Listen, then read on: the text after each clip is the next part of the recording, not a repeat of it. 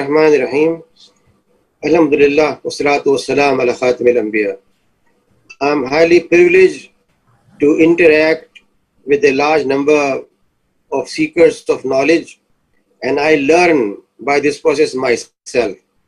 The topic of today's discussion is civilizational contribution during Khilafah Rashidah and later period.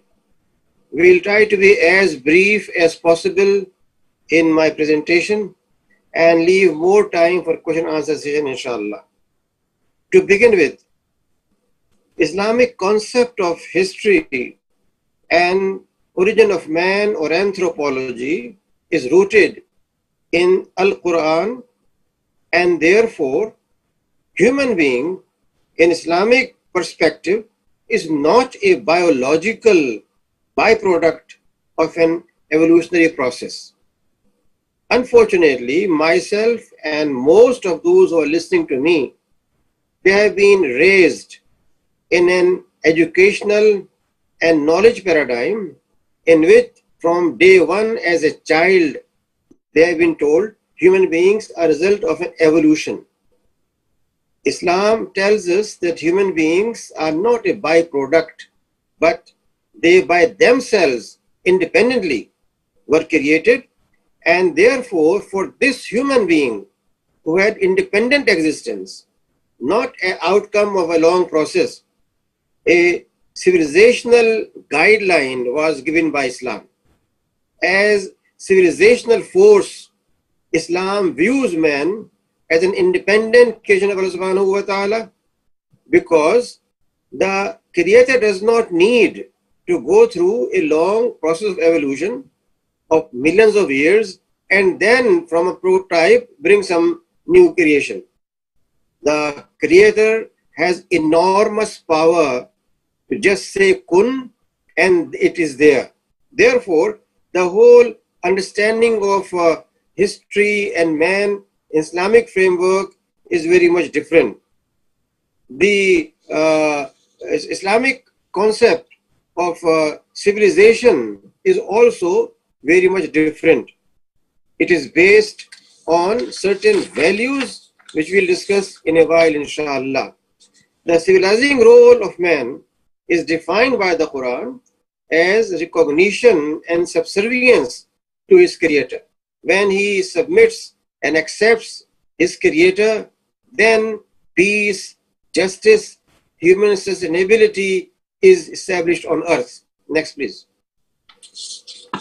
Man in this process is actor, not a passive receiver, because man has been gifted with freedom of the will, and that means he has a choice to act justly and fairly. He has also a choice to become himself an oppressor, a rebel, or become a person who removes zulm, oppression, exploitation of society. Civilization in Islam is founded on ethical principles such as Tawheed, Ukhuwah or brotherhood, Al-Akhirah or seeking ultimate success in life hereafter, and social justice or Adala Ijtimaiyya, where people are given their due share. Next, please. Islam stands for intellectual and scientific development. Unfortunately, the whole history and whatever is taught in social sciences and social studies in schools, we are told that religion has always been an obstruction and rationalism came up as a reaction to it. In the case of Islam, from day one, the Quran emphasized on use of knowledge, use of instruments to understand things, and particularly use of our own body, our eyes, our ears, our mind to understand how things are. Therefore, we find that from day one, scholars were respected. Scholars in the time of Khilafah Rashidin were known as Qurra. We use this word Qura or Qari for those who recite very well, while what they meant was something different. What they meant was a person who had mastered the ulum al-Quran, ulum al-Hadith, Tariq, Adab, Geography, who knew very well how the Quran was revealed and how to apply it. A scholar in every dimension of the word.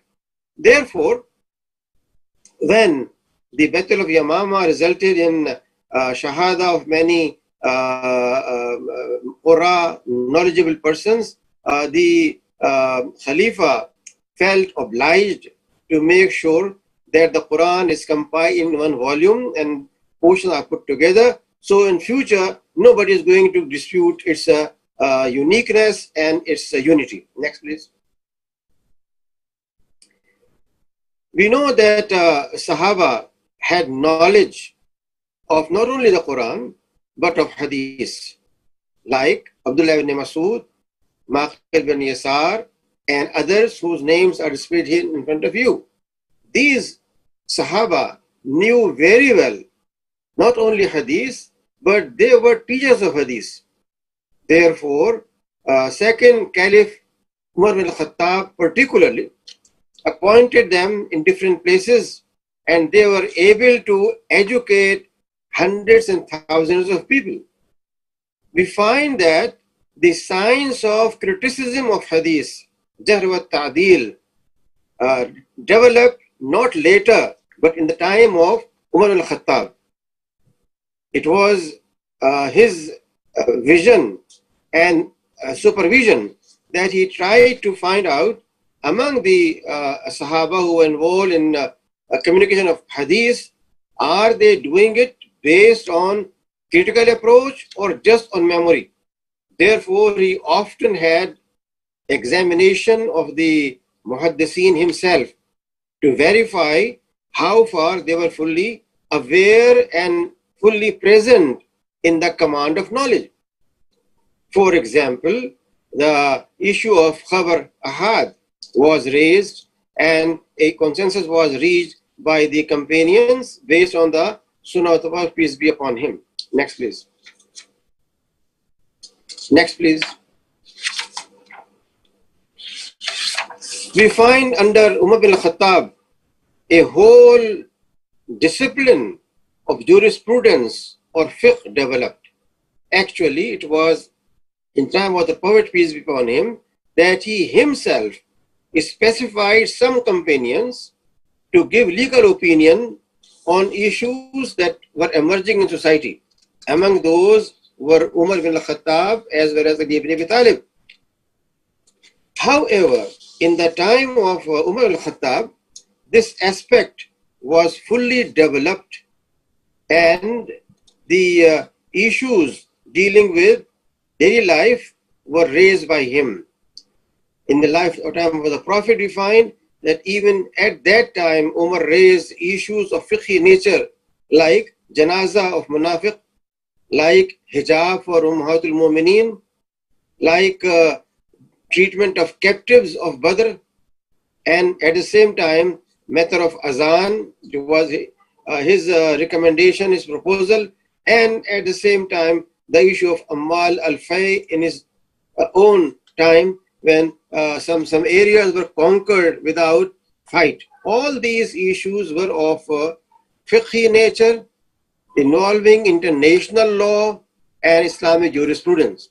He at the same time tried to establish a whole institution of ifta. Ifta means counseling, advisement based on the Islamic principles. Among those we find Ali ibn Abi Talib, Usman ibn Affan, Muaz ibn Jabal, Abdul Rahman ibn Auf, Ubay ibn Ka'b, Zayd ibn Sabit, Abu Huraira. All these are known names. They were not just muhaddis, but they were appointed to guide people on various issues they were facing. Next, please. During the Khilafah Rashidah, we find that basic political concepts were developed, and therefore the political system crystallized in the Khilafah Rashidah period. The qualities of Khalifa, institution of Shura, how to decide matters, the official designation of Qadi and institution of Qada, judiciary, Ifta, at the same time, the issues that relate with various individual problems were also taken up in that political system. Public welfare and civil administration was fully institutionalized. A framework was developed for that. Administrative guidelines were issued to governors of provinces and local administration. Instructions issued by Khilafah like Umar, Usman, Ali show their maturity and knowledge of public administration. The very famous letter of instruction of given to Malik bin Ushtar by Ali ibn Abi Talib is a classic example where he deals with all those issues a governor should know very well and defines how things are to be done in Islamic manner. Next, please. At the same time, we find that the role of masjid was defined as a cultural and civilizational center for dissemination of knowledge. Therefore, knowledgeable Sahaba were appointed to teach Quran, Hadith and Fiqh in major masajid. Ubadah bin Samit, Abu Darda and several others were known teachers. We are told only in Damascus, 1,600 students studied in the Jame, in the mosque, as regular students. Similarly, Umar also encouraged literary activities throughout the country. Next, please. The Quran and Sunnah encouraged seeking of knowledge and production of ilm an-nafi, which means that Islam from day one encouraged critical thinking, scientific development, and did not obstruct in any kind of civilizational development. The Quran invited human intellect to scientific thinking, observation, experimentation, and verification of information and data.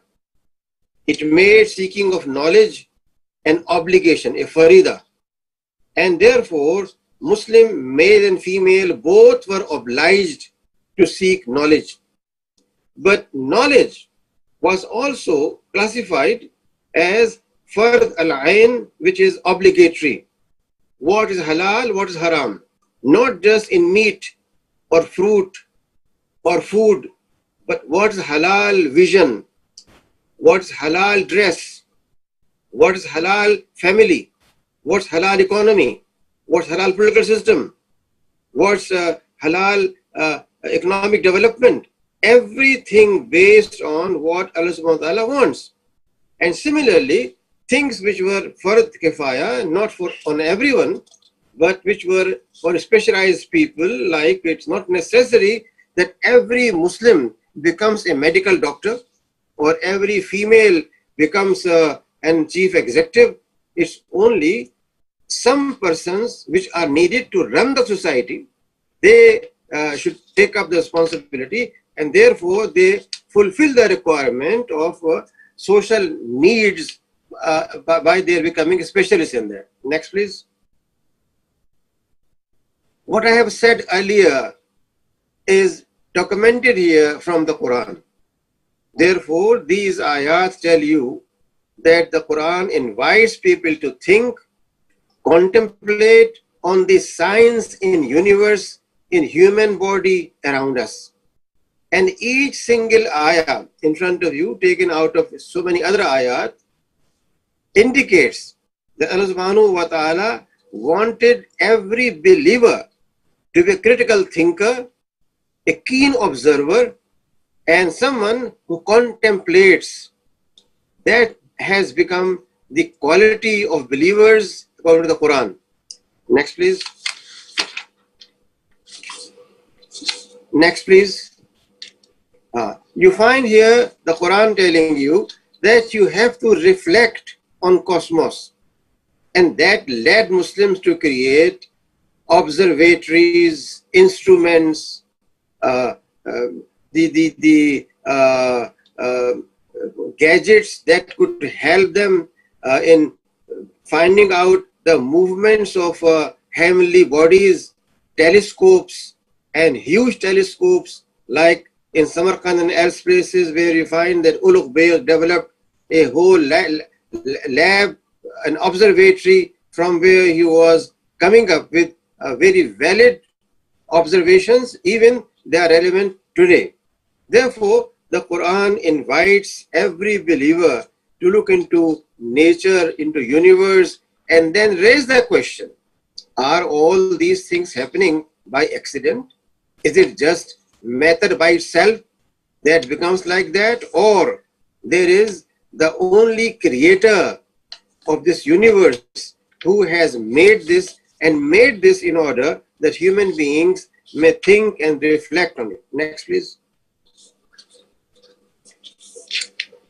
It also invites them to learn from even animals, and therefore tells us that how he has made mates among animals, how he has made small flies, small insects that go and learn and bring out honeybees, create honey for people, which is source of strength, which provides even cure for a number of diseases. And all these aspects, creation of animals in pairs, and they are becoming instrumental in agriculture as well. All these aspects are there to learn and investigate and make use of them in our developmental process. Next, please. It also talks about rainforests as sign. Malaysia, Indonesia, and many parts of the world have huge forests, and these forests are not just by accident. The Quran tells us that these are created for a purpose, and that purpose is to provide human beings with sustainability. If these forests were not there, you will not have rain, you will not have water, you will not have vegetation, you will not have fruit, you will not have even animal kingdom, because all those are linked together ecologically. So when the Quran talks about rainforests, it tells us about how things are created for human beings to investigate and have a civilizational process. Next, please. It focuses particularly on honeybee and tells us how it creates and establishes a whole industry of honey. And in this way, the global need of honey is met by a very, very small creature, not just accidentally, but with a design and purpose made by the creator himself. Next, please. It also tells us that human beings have to learn from history. Therefore, the ayah says, have they not traveled around the land to see the nature of the consequences for those who were before them? Allah wiped them out, and similar fate awaits those who reject Allah. And their tribes, Ad and Samud, is manifest to you from traces of their ruined dwellings. When we travel or do tourism, not just for pleasure, but for learning, then we find from these remnants of earlier civilizations how to avoid unethical practices and how to build a new civilization based on ethics and morality given by the Quran and Sunnah. Therefore, Islamic civilizational process becomes essentially a translation of ethics and morality in human behavior, in economy, in family, in political system, in defense system, in education, in everywhere. Keeping in view these basic principles, let's see how these were applied by just a few big names that we know. Next, please. Among those is one whose name is Abu Musa Jabir ibn Hayyan. He was born in Kufa and has been known generally as father of chemistry. He was son of a druggist and perfume maker. He worked under patronage of Barmakai ministers of Harun Rashid and wrote more than 100 monumental treatises, out of which 22 dealt only with chemistry. He introduced experimental investigation in alchemy, devoted efforts to development of basic chemical methods and a study of various mechanisms of chemical reactions. This included crystallization, distillation, calcination, sublimation, and evaporation. He also invented several instruments for conducting experimentation. Next, please. He introduced methods of refinement of metals, use of manganese dioxide in glass making, varnishing of waterproof cloth, and protection of iron, use of iron pyrites for writing in gold, and distillation of vinegar to concentrate acetic acid. The most important discovery made by him was pre-creation of sulfuric acid. Next, please. He also developed aquaregia, or to dissolve gold. Unfortunately, some of these aspects have been overemphasized, and some Muslim scientists have been projected as persons who wanted to just make gold. No, the idea was how substances can be changed and used for better purposes. Therefore, his Kitab al-Kimia and Kitab al-Sab'in were translated into Latin and published in 1144 by Robert Chesler. Some other translations were made, and the work, some of the perfections in 1678, several terms which he introduced, like alkali, were used in various European languages. Next, please. Another name which is very great is Muhammad ibn Musa al-Khwarizmi. Al-Khwarizmi was born in Khwarizm or Khiva in present-day Uzbekistan. He flourished under Al-Mamun in Baghdad. He was one of the greatest mathematicians who ever lived. He introduced the concept of algorithms. He is the founder of algebra, and he gave analytical solutions of linear and quadratic equations. The name algebra is drawn from his book Al-Jabr wal-Muqabila. Next, please. Next. He developed trigonometric tablets containing the sine functions. He also developed the calculus of two errors, which led him to concept of differentiation. He adopted the use of zero in numeral of fundamental importance. He also wrote books on astronomy and astronomical tables. Several of his books were translated in Latin in early 12th century. This included Kitab al-Jami wa Tafriq al-Hisab al-Hindi and al-Muqabila fil Hisab al-Hindi. His books were used as main texts in European universities for several decades and centuries. He also contributed in geography and revised Ptolemy's views on geography. Several geographic works under him and produced first map of globe in 830. His most famous work is entitled Kitabul Haywan, an encyclopedia of animals in 7 large volumes. Next, please. We also have a great name, Ali ibn Rabban al-Tabari. He was distinguished for his expertise in medicine, mathematics, astronomy, and philosophy. His book, Firdausul Hikmah, was first medical encyclopedia covering variety of relevant topics. Volume 1, Kulliyat-e-Tibb, discusses several issues in medical science that emerged during his period. Volume 2, Elucidation of the Organs of Human Body and Rules for Good Health.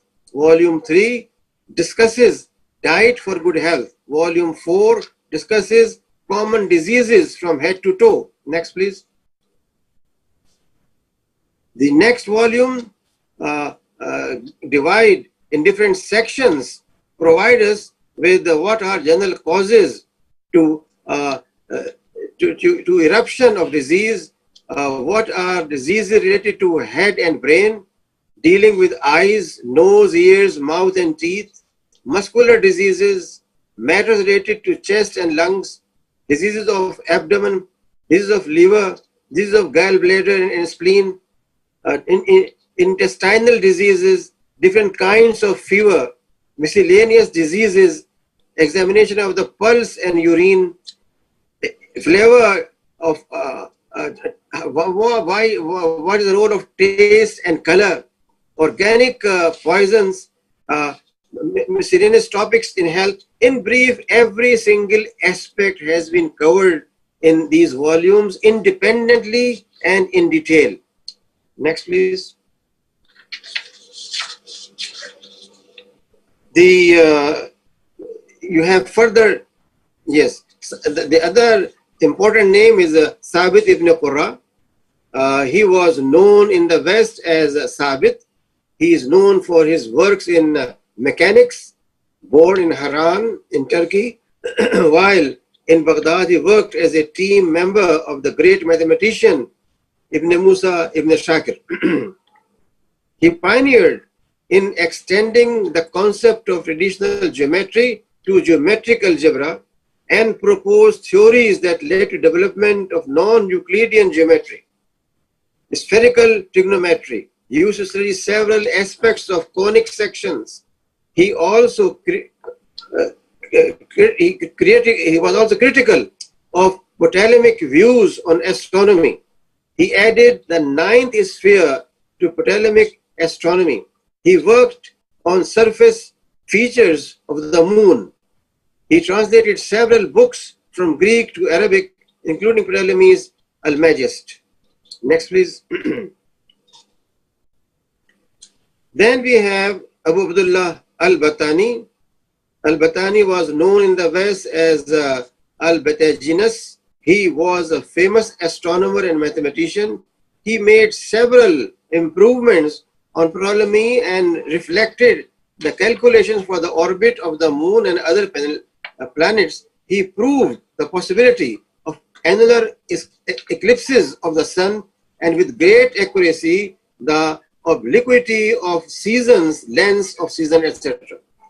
He calculated solar year as 365 days, 5 hours, 46 minutes and 24 seconds with remarkable accuracy, close to modern calculations.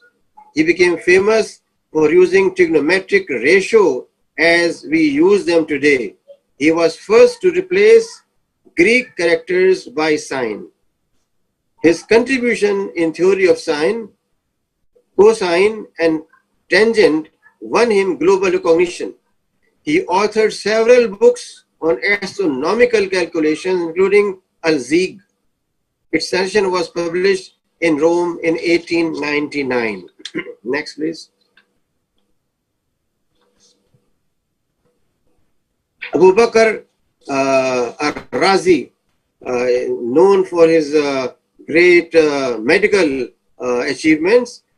He was physician, best physician in the Middle Ages, and remained undisputed authority till 17th century on medicine. His writings on smallpox and measles show originality and accuracy.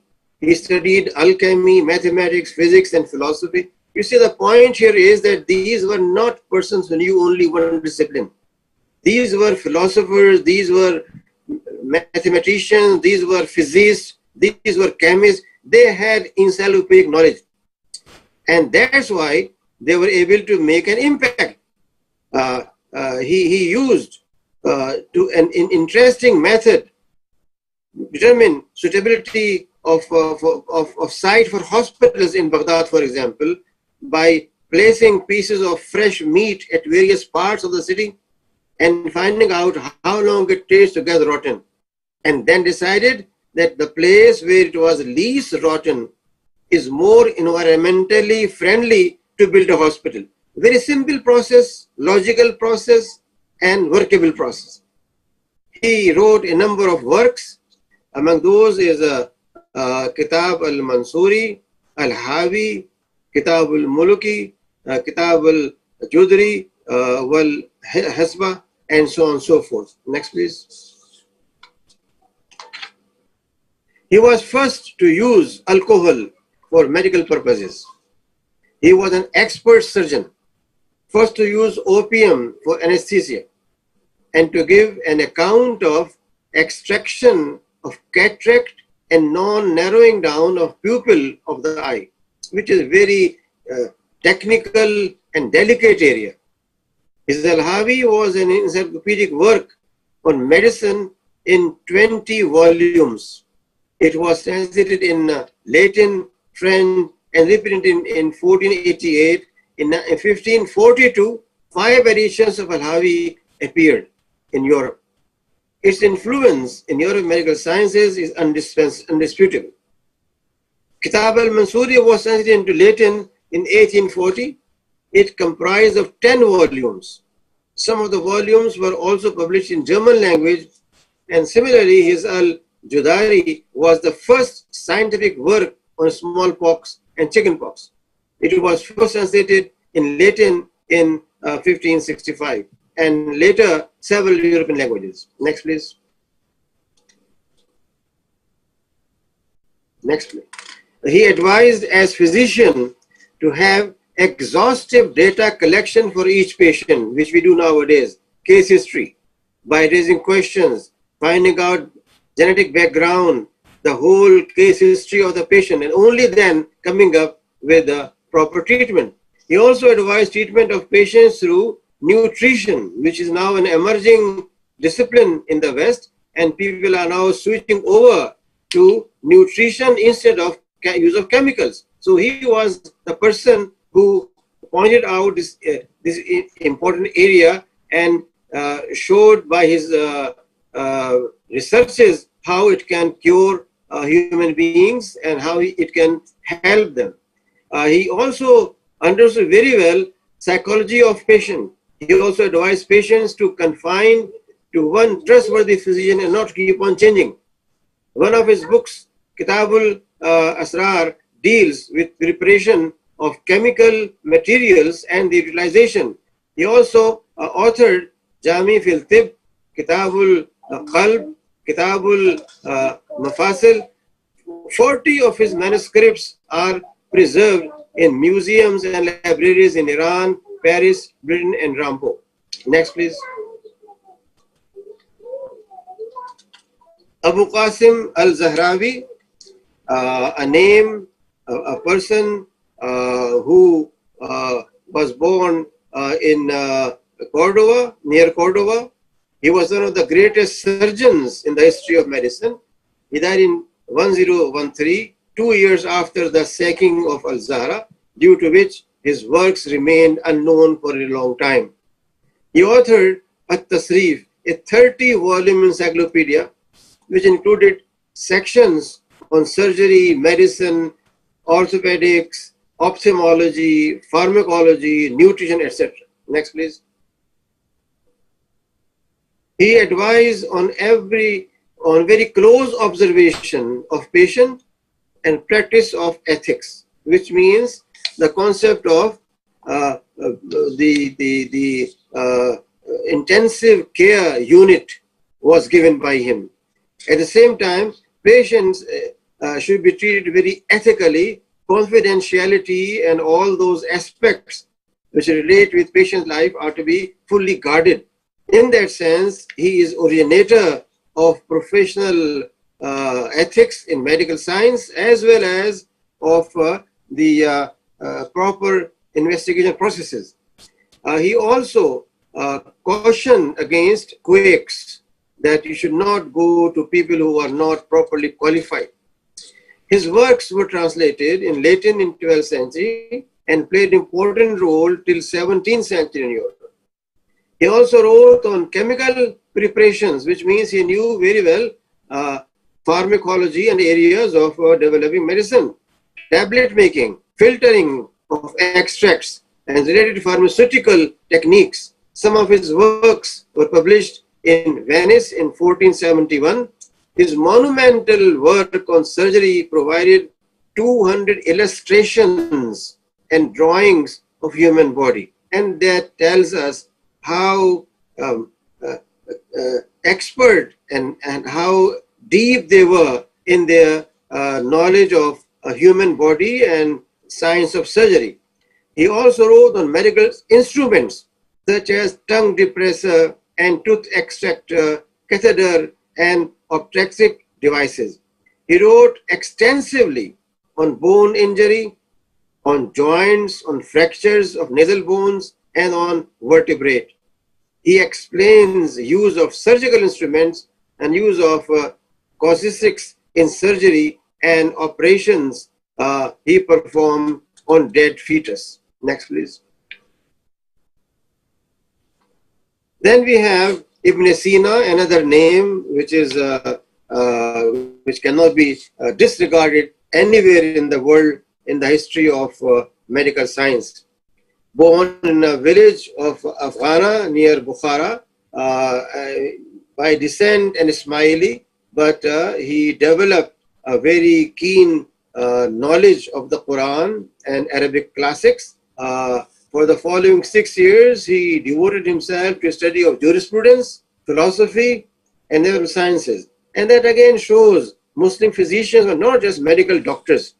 They were also fully aware of philosophy of life, Quranic studies, jurisprudence, natural sciences, logic, and with that, they specialized in their area. He got interested in medicine when he was 17 years of age. Within 1 year, he built up a reputation as a physician. He was privileged to have patronage of the Samani ruler and became very much privileged to have patronage of him. And in this way, he became royal physician. It was at Jurjan near Caspian Sea. He wrote his first part of famous Al-Qanun, the book that remained as the greatest authority on medical science.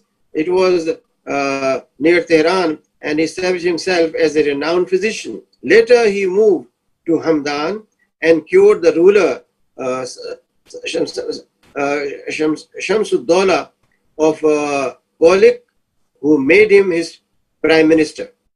In a mutiny against him by army, he was dismissed and imprisoned. But again, due to Amir's sickness, he was reinstated, and during this period, he taught students his book, Shifa. Next, please.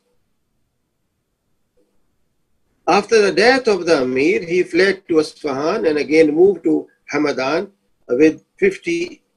At 58, he died in 1037. He produced 21 major and 24 minor books on philosophy, medicine, theology, geometry, and astronomy. Brockleman attributes 99 books to him, in which 16 were on medicine and 68 on various topics, most of these written in Arabic.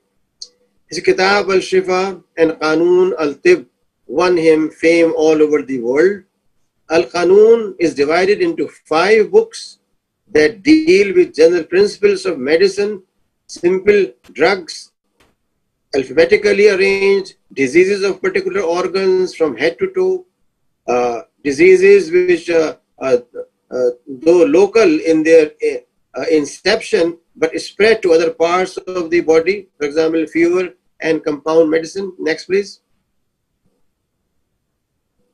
The Arabic text of Al-Qanun was published in Rome in 1593 and translated into Latin as canon. In the last 30 years of the 15th century, it passed through 15 Latin editions and one in Hebrew. It was considered a medical Bible for several centuries. Ibn Sina also noted close relationship between emotions and physical conditions, which is a very delicate area, how emotions impact on human health and body. He also noted that music has definite physical and psychological effects on patients.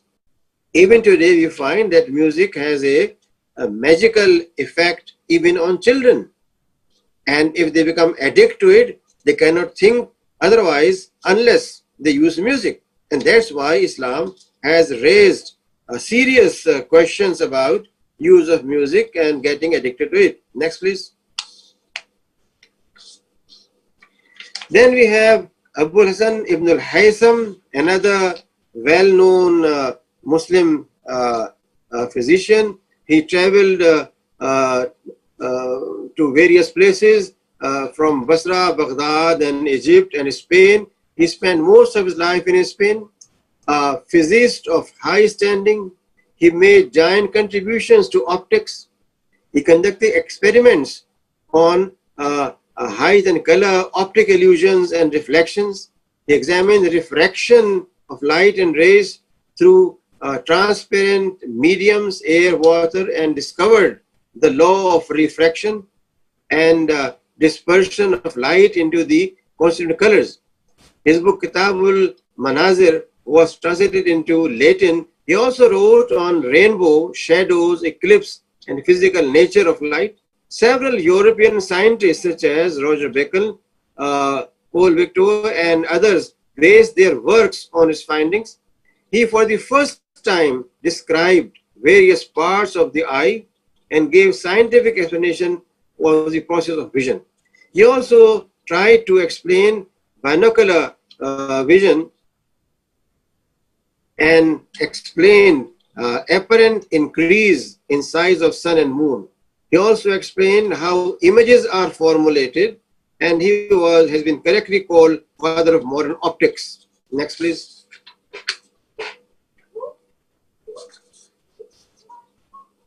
He also contributed in scientific theory and method of development by later Muslim scientists. He differentiates scientific research from guesswork. He shows a relation between observation, hypothesis, and verification, which are very important aspects of research methodology. He discovers, his discoveries include the ratio between the angle of incidence and refraction does not remain constant. He also pointed out magnifying power of a lens. In his book Mizan al-Hikmah, he discusses density of atmosphere and develops relative diversity of atmosphere and height. He discovered that the twilight only ceases to begin when the sun is 190 degrees below the horizon. All these aspects are based on very exact calculations of physics and optics. He developed analytical geometry at the same time, and in physics, and studied mechanics and motion of a body, and was first to propose that a body moves perpetually unless an external force stops it, which is very basic concept in physics. This is strikingly similar to first law of motion. He also wrote about surface of the moon. You see, we find that they were not just confining themselves to this world, but they were trying to find out the whole universe. And therefore, we find that his works were translated into Latin, Hebrew, and other languages. Next, please.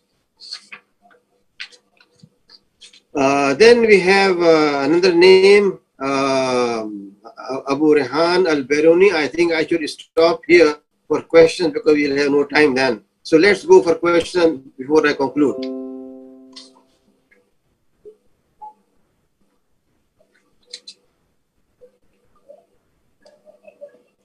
Jazakumullah khair, Professor. We have several questions. The first one is from Imam Kanafi. The Prophet Muhammad ﷺ said, "Inna Allah yab'athu li hadhihi al-umma ala ra'si kulli mi'atin sanatin man yujaddidu laha dinaha." According to Professor Nees, what's the meaning and implication of this hadith? How do we know al-Mujaddidun, the Muslim thinker in this? How do we know? Al-Mujaddidun, the Muslim thinker in this era of COVID-19.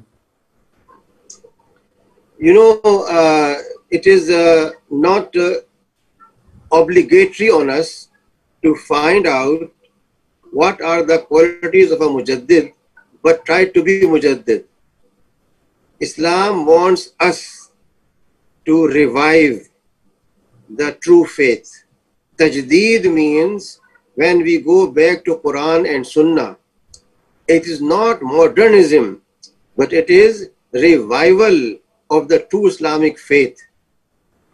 Instead of discussing, can we call X a mujaddid or mujtahid or not, Islamic focus is that every believer must develop talent of ijtihad, talent of finding out what is the base for a new position in the Quran and Sunnah, and only then ijtihad can be made, and only then someone can revive the Islamic heritage.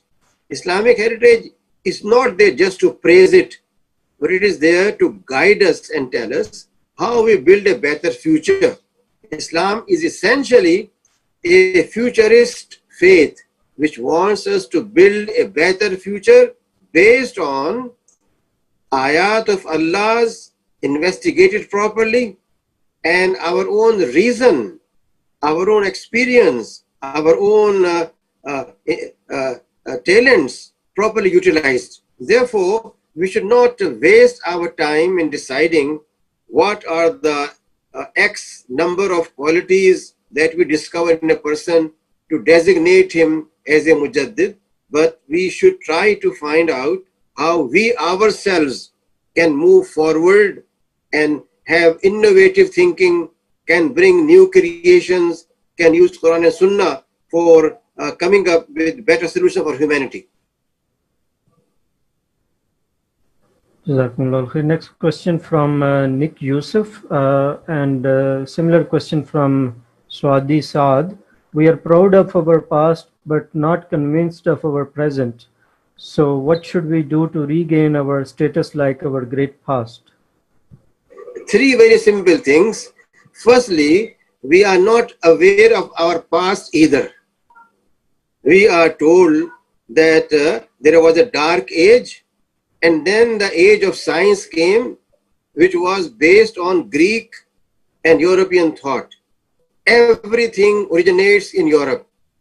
History, time, culture, civilization, dress. When we call someone cultured, civilized, then it means he wears a branded shirt made in Paris or in America. Then he was civilized. Everything we are told is Muslims have no past. So we should know our past. Secondly, past is not to be worshipped, but past to be explored in order to find out how Muslims reached that point in scientific development, how they were able to study human body, how they were able to study the whole universe, how they were able to come up with new inventions, tools for investigation and research. And having known that, we should come up with what should be the future direction of scientific development. And that's only possible when we know our past and we know also what others have done, and then we add to it as creative people, as persons who are not influenced by the West or the East, but those who are founding their research and development on directly learning from the Quran and Sunnah. Next question from Samsul. If many scholars in the past period of Islamic Golden Age based their epistemology on empirical observation, how to apply their empirical science epistemology in Islamization of knowledge? Well, the difference is They never took empirical knowledge as ultimate, while the whole physical and social sciences that we are taught and we teach in our universities assume that it's only empirical research and data analysis that is real and true. And this is the problem. They took help from empirical processes, but they did not take these processes as ultimate. They brought these processes under the divine guidance or hidayah of Allah subhanahu wa ta'ala. Al-Qanun begins first with telling a reader how Allah subhanahu wa ta'ala has made universe, how he is very kind and generous, how he is concerned about welfare of his creation. And having said that, then he comes to human body and tells how Allah subhanahu wa ta'ala has put secrets in it to be discovered by us, and how he has guided us in curing this body to please him and to help his creation. In other words, the whole knowledge is based on basic principle of Allah subhanahu wa ta'ala as the creator, as the sovereign, as the nourisher, as the person who is guiding us in everything. Therefore, the whole discipline becomes based on Islamic vision. Now, that's what is the meaning of Islamization also. Unless we make use of this vision as the basis in our specializations in area of our expertise, then we are able to make use of both empirical evidence under the guidance of divine revelation. Next question from Nuruddin. There are some people who argue that the idea of Islamic civilization that Iqbal, Maududi and Farooqi were fighting for paid more attention to the aspects of development of Ummah, but did not pay attention to the aspects of developing the individual soul. How do we respond to this criticism? Development of? Individual soul. Well, you see, it's based on a basic misconception. Iqbal, Maududi and others were always talking about you have to develop individual character. Iqbal uses the word Mard-e Momin, Insan-e Kamil, human being which is complete, Mard-e Momin who is fully committed to Islam. And similarly, Ustaz Maududi talks about that you must have first the purification of your thought and iman, and then you must have a collective approach of ijtimaiyya, of not individualism, but collectivism, and not socialism, collectivism, putting together. None of them have neglected the development of individual. That is the basis of their concept social change. It's individual which grows into family, family which goes into society, society grows into state, and so on and so forth. So these are linked together, and it's not correct to think that they have not emphasized on individual development. Next question from Munir. The philosophers like Ibn Sina have been viewed by many contemporary scholars as Mu'tazilites, or who had used human reason extensively. What is the correct and balanced approach towards these early scholars? Well, Mu'tazilites till today were never able to get majority recognition. They were always considered a small group of thinkers who, with all good intention, came up with wrong conclusions. Mu'tazila had their basic concept of Tawheed and Adl, which is the core of Islam. But this very good concept led them to some very weird conclusions. Therefore, Akhwanus Sifa and Mu'tazila and those who call themselves rationalists were never able to convince the majority of Muslim Ummah. They remain always a very, very insignificant minority. Secondly, the very concept that rationalism is not endorsed by Quran I shared with you a number of Quranic ayat which invite a believer as well as a non-believer to think, ponder, rationalize, investigate, do research. Why the Quran says? Because the Quran wants us to use our capabilities of reason and logic, but not to make reason ultimate judge. Ultimate judge is the word of Allah subhanahu wa ta'ala, Al-Quran Al-Kareem. Islam makes all knowledge subservient to revealed knowledge, wahi, in the Quran and in its manifestation in Sunnah. These two are the benchmark for any rational theory, any concept to be valid or invalid.